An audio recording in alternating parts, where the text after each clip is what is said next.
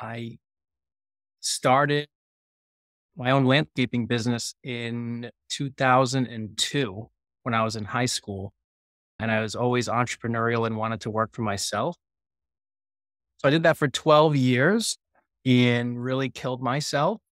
Found an opportunity in corporate America with an outside sales job, selling office equipment, so copiers, printers, and did that for 6 years and was making good money compared to what I was used to making working for myself. Corporate structure wasn't for me. So when I met with Greg Jalino back in 2016, he explained this opportunity to me and I entertained it and talked to our RSM and was really attracted with the business model. And So it sounds like what was important to you was you wanted to be with people. You recognized you had some sales skills. You wanted to take your entrepreneurial skills and leverage them. Did I get that right? absolutely, yes, I didn't want anybody looking over my shoulder. So you found what you were looking for? I did. It was more than what I was looking for. And I never thought I would find it in this industry. I had friends that were captive agents and always wondered how they made money. I didn't know the significance of the industry until I really explored it. The Medicare piece, I think, that we do here at ASB is very attractive from a relationship building perspective with clients, but also the renewal aspect that we can generate in our practices. What's the most rewarding part of the career, Joe? Helping people ease their minds. They come to us and they're so scared because they want to retire and they're excited about retirement, but there's this big unknown. Medicare is usually very scary for them. Being on a fixed income is very scary for them.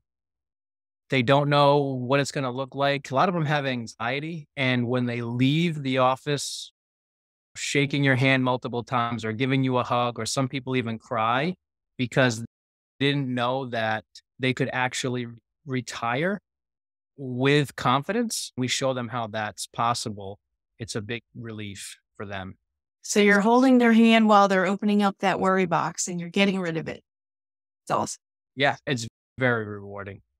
And we get compensated along the way. And it's a win-win. Sure. Yeah. So we talked about what the most rewarding part is. What is the most challenging part?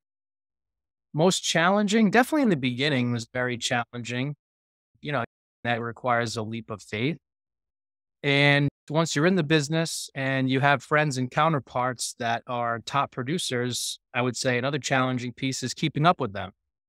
And you don't want to always compare yourself to other people, but you want to use other agents' successes to push yourself to do better. So Sure. it's definitely challenging. And I would say time management has always been a personal struggle for me, prioritizing my calendar, because there's so many things that we can get bogged down with in busy work. Time management is definitely one I continue to struggle with. Sure. Thanks for that. Joining American Senior Benefits, I'm sure you came into it with some personal and professional goals. How did they help you? Yeah, they all pretty much come to fruition, and it's just been a tremendous blessing. So professionally, I had an income goal that I wanted to be at and have exceeded that with ASB.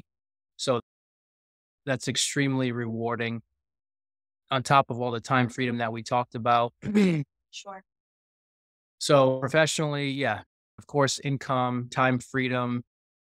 Personally, the time freedom spills over into having a flexible schedule, having more time to spend with my kids. When I first got into the business, my son was just born.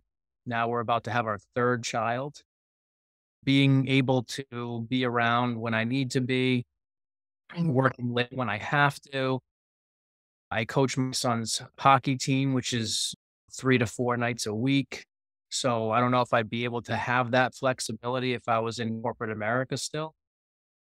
Yep. Yeah. So if you could go back in time, give yourself some Monday morning quarterbacking or coaching in the early days when you first started as an agent, what would you tell younger Joe? Just keep doing what you're doing. You have to always be doing something. If you are frustrated and you're doing nothing, that's the worst thing that you could be doing. So always do something. If you have nobody to call your clients, check in on your clients because they're going to appreciate your phone call. They know you, you've done right by them.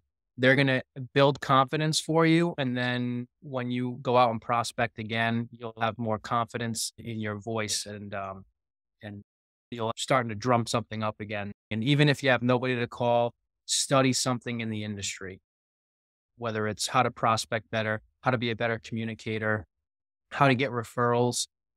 Always try to improve yourself, if nothing else. Yeah. Good stuff. So if you were looking to bring somebody else on to work with you and your team, what character traits do you think really help make a great insurance agent? Someone that's organized, someone that believes in themselves, that has confidence, someone that's not afraid to work, someone that doesn't need to be told when to work. But if you're coachable, if you can follow a system, if you can pick up the phone, then you're most likely going to be a great agent here. I find that when you're willing to take a chance and get out of your comfort zone, that's the biggest thing. A lot of people don't stretch themselves or don't take on a career or don't pursue a path like this because they see that it's going to be very uncomfortable. And when you're out of your comfort zone, that's where the magic happens. Yep. Comfortable with being uncomfortable. That was beautiful. Yep. I thank you so much for your time today. I really appreciate it.